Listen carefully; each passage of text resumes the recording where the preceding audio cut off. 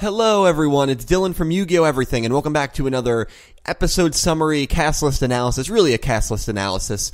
This is actually the first time in my channel's history that I am analyzing and discussing a cast list with you guys after the prior episode. We always get the cast list 8 days before the episode it's corresponding to, which means if the show airs on a Wednesday, like Yu-Gi-Oh! VRains does, we will get the cast list Tuesday morning, and my video will come out Tuesday morning. So I'm discussing what the next episode might entail without seeing the next episode, well, what 2 episodes from now might entail without seeing the next episode. So it's kind of cool to have already seen episode 20 and be analyzing the cast list. This is only a one-time thing. It's because I was very busy on Tuesday, so it probably will not happen again. But if you are joining me, thank you, because this is a very special video in terms of the first time ever, and I think we're almost probably like over 50, including Arc 5 cast lists that I've analyzed. The first time ever that we are doing it after the prior episode has aired. So that is really cool. So you are joining me on a very special occasion. But anyway, I was really waiting too, because the cast list was so short. I was hoping, because Thursday mornings, I think Weekly Jump comes out, and sometimes, very seldom, we get new information regarding the episode, and I was kind of hoping we were going to get new information regarding episode 21, because I'll tell you right now, the cast list is extremely, extremely small. I actually think it is the smallest cast list we have ever seen in Yu-Gi-Oh! History since I've started doing them. But like, I'm even thinking of Arc 5 episodes, and I can't remember any Arc 5 episodes that didn't entail at least 6 characters. And I'll read you the summary right now.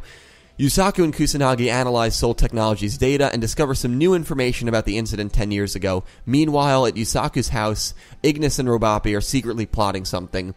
The cast is Yusaku, Ignis, Kusanagi, Robapi, and Revolver. Literally, we see all of them in the preview, and not only that, the only one that we weren't 100% sure based on the summary that we had for 21 last week was Revolver, if they were going to be speaking, because we knew Ignis and Robapi were going to be speaking, we knew Yusaku and Kusanagi would obviously be speaking, and then we have Revolver. So literally, it is a small, small cast list, and we have no other information. It doesn't even say extras. It doesn't even say who's animating this episode. It just says Yoshida did the script. The summaries for this month were really, really weird. The episode 20 cast list came out 12 hours after it normally does. For whatever reason, they just forgot to include it. The 20 and 21 summaries, which we should have not only gotten the summaries, or at the very least, we should have gotten the titles for the episode, but we didn't.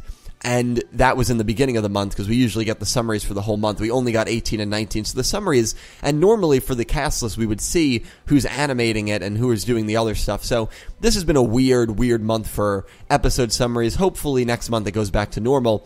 But I'm just saying it's interesting to see who's animating, because we're probably approaching another No Gilbo episode, and he's obviously usually the objectively best director, or the best animation director, on the show. He did episode 7, he did episode 15, so he's doing it about every 7 or 8 episodes. So we're approaching, most likely, another No Gilbo episode, and he did Blue Angel's duel, he did Emma's duel, so it'll be interesting to see if another, maybe female duelist will be stepping up to the plate. But guys, I can't wait to talk to you down below, because where is the show going to go from here? Episode 21 is titled A New Battle Begins, and it really feels like the first arc has concluded, and this is like the transfer period to the next arc, to the next battle.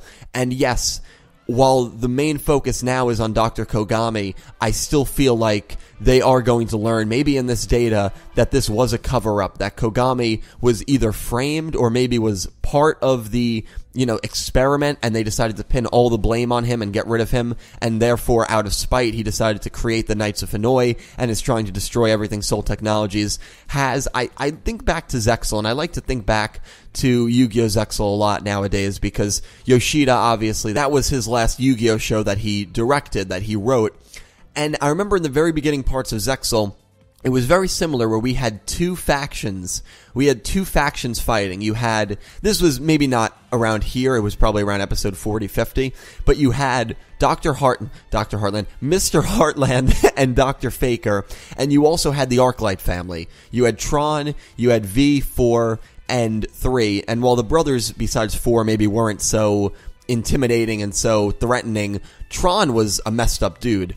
And remember, Tron and Faker hated each other. And Yuma was kind of caught in the middle of that. Yuma and Kaido were really both caught in the middle of that, and so too Shark, I guess you can say. And it just seems like the parallels here are uncanny, where you have Soul Technologies uppers, which, sure, we don't have any confirmation that they're evil, but I think you'd have to be a little ignorant to say, oh yeah, they're probably fine. You have to at least be suspect of them.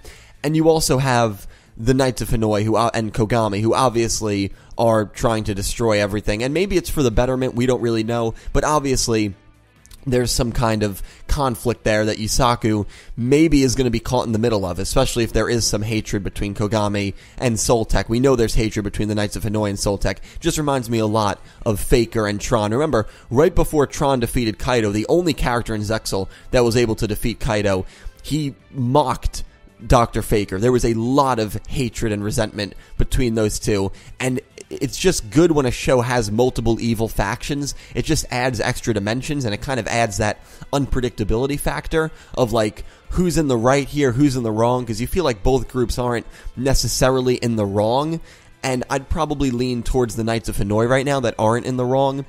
But I'm getting a little off topic, because as for this episode, there's just not much to go based off of. I'm just trying to think that maybe something's going to come out in the data that will link the Soul Technologies uppers to this, which would be awesome, and that's why it's titled A New Battle Begins, because if they're only going after Kogami and the Knights of Hanoi now, that's not really a new battle. You know what I mean? Maybe Playmaker is going to have some kind of interaction with Revolver in this episode. Otherwise, Revolver is just talking to himself. So that would be cool if Playmaker, in the second half of the episode, goes and tries to find Revolver, and they have a brief conversation about the incident that happens. And maybe Revolver is going to change Playmaker's mind and say, look, we're doing this for the betterment of the world for whatever reason. Soul Technologies, the Cybers, they're the ones that need to be stopped. Another very, very wild card factor in this is Ignis and Robapi.